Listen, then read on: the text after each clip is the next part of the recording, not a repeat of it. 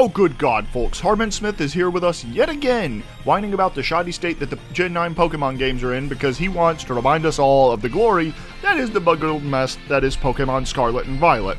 This pretendo, as he likes to call anyone who doesn't share his extreme fanaticism of Nintendo, is someone even other extreme Nintendo fanboys hate from what I've heard. Anyways, he's still salty over the Gen 9 review scores because Nintendo just can't do anything wrong, man. So let's get into this and get this road on the show. One of the things I've been interested in the past couple of years is talking about Pokemon games, specifically their reception and how people have been downplaying them for the longest time. This isn't anything new. Like, Pokemon has consistently been one of the biggest selling video game franchises on the planet since its inception. Not one of the biggest selling video game franchises on the planet, Harman.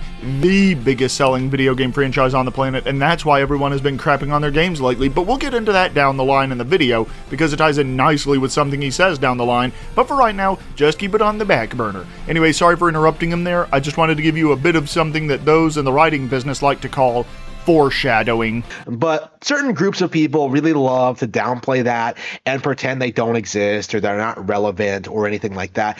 And, I feel as if over the past couple of years, I kind of lost sight of calling these people out, because I think, with the Switch generation, I kind of bought into the whole Let's Go thing and the whole Pokemon Sword and Shield thing. And to a lesser extent, Scarlet and Violet, where I legitimately thought that there was potential for, maybe these games aren't as good as past games. Maybe the team is losing sight of their of the what's important. Maybe they're going downhill. I was willing to give people the benefit of the doubt for that. And that lasted until I actually played the games and had a really good time with them. Just because you have a good time with a video game doesn't just magically free it from criticism, Harman. It also doesn't mean that a game is good. Look, Pokemon Scarlet and Violet absolutely do have potential, but they also absolutely need some patches, or they should have been delayed by another 6 months at least to fix all of the game's bugs and glitches. Furthermore, this game is open world, and as Game Freak has clearly shown us in this video, it has absolutely no experience with open world RPGs. That also ties into why this game is getting the shoddy review scores it is. Game Freak released a buggy product out there, and they did absolutely nothing to try and fix the problem. Aside from releasing a patch that fixed one of the good bugs, one that players actually liked, by the way. Anyways, back to you, Harman. And unfortunately, because of how busy I've been this entire Switch generation, I haven't really talked a lot about how I feel about that. It feels like I only really talk about Pokemon when a new game comes out and I kind of come out and do a review and say it's great. I really do need, going forward, to talk more about how I don't respect the criticisms of the Pokemon franchise. Oh, here we go. He admits, finally, that he doesn't like it when Nintendo or any of their games get criticized. Reminds me of a GameStop store that I used to go to, but have long since stopped going to that GameStop store. I think the vast majority of the people who talk shit about Pokemon don't know anything about it and are just talking out of their ass. Trust me when I say this, Harman, but the people who criticize Pokemon probably don't just know more about Pokemon than you do, they also probably care a lot more as well. So I'm going to let you in on a little secret. Criticism is not a bad thing, Harman. Criticism is there to help inform people of a product that they feel didn't quite hit the mark, as is Pokemon Scarlet and Violet's case, or to inform people of something that someone did wrong and the like. It's meant to help, not to hurt, and as shameful as I am about this, I wish I'd discovered this little secret back when I was in school, because it would have saved me a lot of headache in the grand scheme of things, and now, Harman, it's time for you to learn it as well. And I think a really good example of that is this assertion among non-fans, among people who don't play Pokemon, who don't know anything about it, that the games are unchanged from when they first released in 1995. The games haven't evolved at all. They haven't changed. They haven't done anything new or different or innovative. It's just the same thing over and over and over again. Now, in Harman's defense, yeah, Pokemon Gen 2 had several improvements over Gen 1, and there were a few bad things added in Gen 2. And with Gen 3, they added just a little bit more, but after Gen 3, every Pokemon game started to feel really samey. And trust me, I should know this, as I've played every Pokemon Gen 1 through 9 at this point, and that includes a few spin-offs here and there. At this point, we can safely say that Pokemon is is suffering from Dynasty Warrior Syndrome, or DWS, in which a game reuses almost all of the content they did from the previous game in the same series. Dynasty Warriors has done it, and now Pokemon is doing it too. Also, I like how the 9th game in each game series is the one where that series finally went open world. Is that funny or just coincidental? I'm not sure which. Anyways, back to you, Harman. Now, I've heard this argument since like Gen 2, and arguably even before that, with like the different versions and stuff like that. But like Gen 2, I have like explicit memories of like people in my family like insisting that Gen 2 was like the exact same thing as Gen 1. People who didn't actually play the game or really know anything about it. And like anyone who actually plays Gen 2 knows about like all the changes they made. They introduced the day-night cycle, a whole new region to explore, 2 new types of Pokemon, 100 new types of Pokemon in general, balance changes, adjustments to the meta. Like there are all these things that made Gen 2 remarkably different than the first generation. And of course, like Gen 3 made some wild changes on top of that. No, it didn't. All Gen 3 did was introduce the special attack, special defense split, meaning now certain Pokemon have better special attack, others had better special defense, when before it was just special. They also took out a lot of the stuff from Gen 2. New moves, new areas to explore, diving, secret bases. Like Gen 3 is not my favorite generation by any means, but there are certainly a lot of things that really radically changed from Gen 2. A lot of things that I think I prefer. I think I prefer the Pokemon designs in Gen 3 more. I think the region is one of the most unique and beautiful we've ever gotten. I think Gen 3 had a lot of great aspects to it, right? Gen 4, we got... Okay, while Harman's autism is catching up with him, let's go everything he just said, shall we? Gen 3 gave us new moves, new areas to explore, diving. You mean new moves that were cut out of the Pokemon games as of Gen 8? Well, some of them anyway. New areas to explore in just that one game, which, I understand, but at the same time, those areas are the same as pretty much any other Pokemon game out there. Diving, which never came back in any Pokemon game that wasn't a Gen 3 remake. The region was one of the most unique, yeah, because about a good 70% of it or so was water.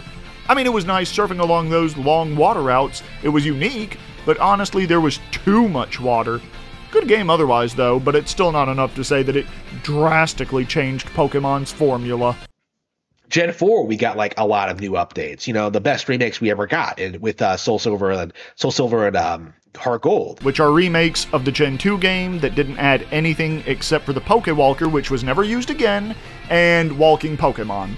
That's it. We got Gen 5 eventually with all those innovations, right? These games just constantly grow and evolve and constantly just introduce new concepts. And yet you didn't list a single flippin' change that any of those gens after 3 made.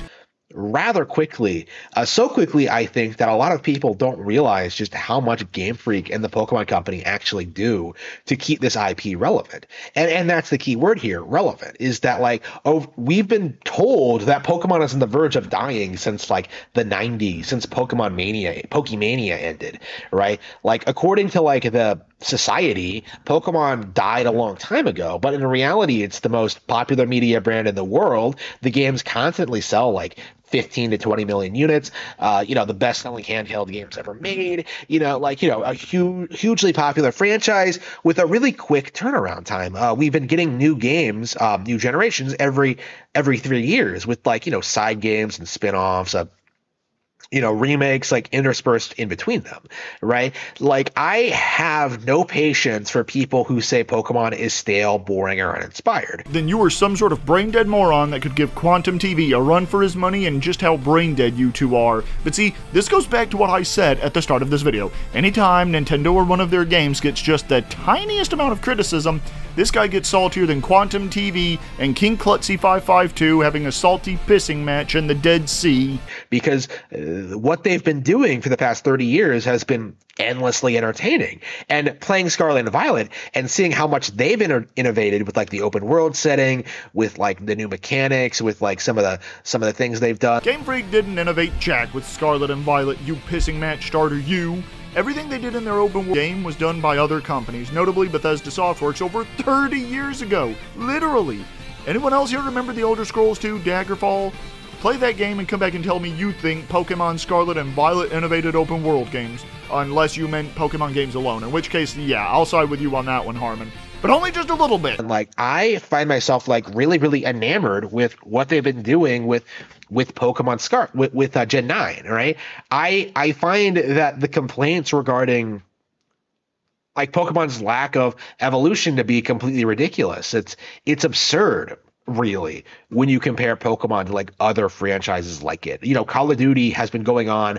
The first Call of Duty game came out in like 2003, something like that.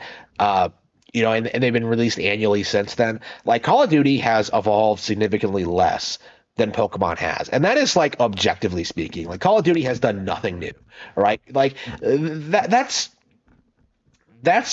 what a true video game franchise that doesn't evolve looks like. Like that is what Call of Duty is. What happens when you don't innovate or change at all. Like, there is nothing fundamentally different between the new Call of Duties and the like Modern Warfare. Like, there has been no evolution, there has been no change, there has been no adjustments. Like, people only like Call of Duty because it's a generic military action game. Funny you should mention that little bit right there, Harman, because people only like Pokemon because it's a generic beast capturing role-playing game. You see how easily we can turn that around? Also, Call of Duty games tend to try and tell different stories, and Pokemon doesn't even try to change the story. Ever since the first game, the story has always been, without fail, child gets starter Pokemon from regional professor, child gets sent on an errand, child is told to take the Pokemon League Gym Challenge, child stops evil team along the way, child beats the Elite Four, child becomes champion of the region. Maybe you should just stop trying to pretend that Pokemon isn't a scam anymore, eh, Harman? That they've been playing since they were little kids, all right? That is the appeal of Call of Duty for these people, as opposed to like Pokemon, which is an innovative, unique, fun fantasy adventure game where you get to be the Beastmaster and set Pokemon against each other and like capture more and more powerful monsters and improve your skills and prove yourself to be the best there ever was. Pokemon is awesome. It always has been. I've always enjoyed it. And, even as an adult, like I find myself getting like really enraptured with Scarlet and Violet and what that game is doing. I find it like baffling that so many people are saying that like these games don't evolve, that these games don't change. It is a cope. That is the reality we're dealing with here, is that like Pokemon does change. It does evolve. It does like reach the next level, so to speak. But the people who say otherwise, they don't appreciate that. They don't understand what Pokemon has done as a brand, as a series. And like, I think a big part of that, like people don't realize this. Pokemon sequels come out a lot more quickly than sequels to other games, all right? And that is precisely because they don't actually innovate anything, Harman. Seriously, I've seen Pokemon add in a few cool features into each game, only to axe those very same features in the very next game. When you're doing that, who needs to be innovative anymore, right? People don't appreciate this, but while people are waiting like a decade for like The Witcher 4 or whatever, a decade or longer for The Witcher 4 or whatever, like Pokemon fans can expect to get like a high quality new sequel in 3 years. And that's because most other games actually try to innovate, Harman, and if it isn't innovating, then they are trying to come up with a compelling story, something to drive the player forward. Furthermore, most of these other companies actually try to make their games look like the stuff modern platforms are trying to reach or are capable of playing. And let's not forget the voice acting, which, for some odd reason or another, Pokemon games still have yet to do. All of these things, Harman, take time to implement in a game. Pokemon, for the most part, is just a rehash of the Pokemon game from the year before with a different coat of paint. With like a reasonable amount of like new content, changes, and new Pokemon, all right? Like the Pokemon formula of like being rather low budget, of sticking to like what works and doing what it's doing, it's clearly working for them. And nobody really wants to admit it.